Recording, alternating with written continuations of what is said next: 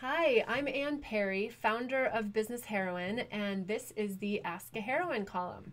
So today's question is one that I think is so brilliant and so important. The question is, how can you tell the difference between preparing and procrastinating? And I'm so happy you asked this question. It's actually a very insightful question because the truth is, oftentimes we can trick ourselves into thinking we are preparing, into thinking that we're taking action, but what we are really doing deep down is stalling.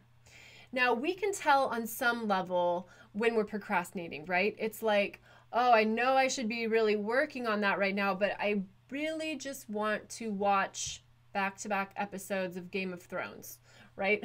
That's when we know when we are procrastinating. Or I think I really need to organize the refrigerator right now, right? So there are those stalling tactics where we're pretty aware of them.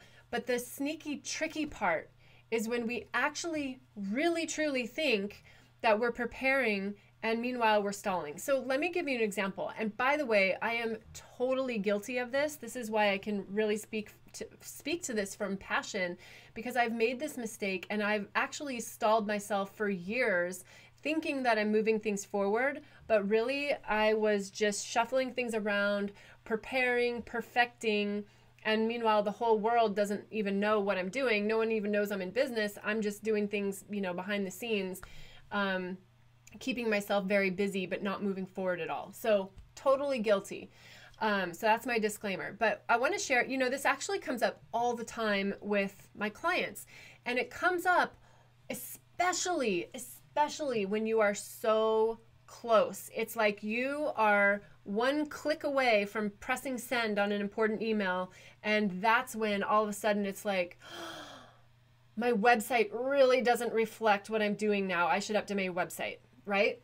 Or I need to revise my offering because what if they email me back and then they want me to send them my offering and it's not worded right yet, or those kind of things. And I'm not knocking anyone. This is totally natural and so common.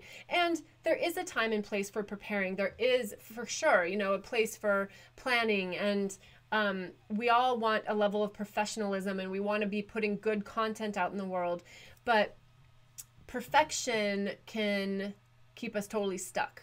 So it's you've heard that saying, done is better than perfect.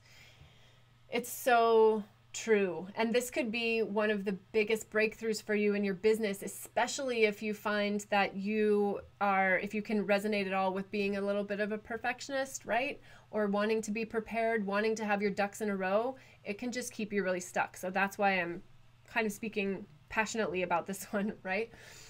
So this is what I call the art of pressing send.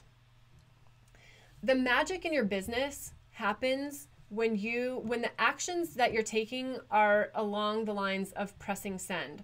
So you are writing an email that you're going to send out to 20 prospects, and it's that taking your finger and clicking send. That is a powerful action you can take in your business. Or you're about to make the scary phone call. You're going to call somebody and let them know you're in business, or you're going to call someone and ask for a referral, or you're going to call and follow up, right? Follow up can be scary, but the fortune's in the follow up. So you're going to call and it's like, oh, press send. That is the magic. It takes courage. It can be totally scary. But what's important to know is that it's not even about what the result is of that phone call or of sending that email out to the people in your life. That's not what's important. The important part is that you're doing it. And the more you do that, the more you do those pressing send activities, it's like a numbers game. You do that and you do that and you do that, you will get the results back. So it's not about being attached to the particular thing that you're doing. It's about being in that kind of action. Imagine if, Steve Jobs, when he founded Apple, if he didn't get the first computer out there because it was like, well, it could be improved upon, it could be better.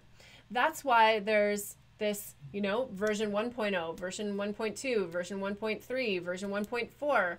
If he had waited, we would never have the iPod, we would never have the iPhone, we would never have the PowerBook, because it could always be better, right? You could prepare and prepare and prepare forever until this thing is completely perfect, but the world would never have the privilege of seeing it. So thank you again for the question. It's a great one, and I actually would love to offer it back to you as a tool that you can use to catch yourself in those moments when our mind plays that trickery. You know, am I preparing or am I procrastinating? Am I blocking myself from moving forward? Am I staying where it's safe? I can't answer that question for you in the moment, only you can. But pay attention, look inward, be honest with yourself, and go for it, because the world needs what you've got, and we can't get it unless you give it to us. So press send, and thank you so much for tuning in.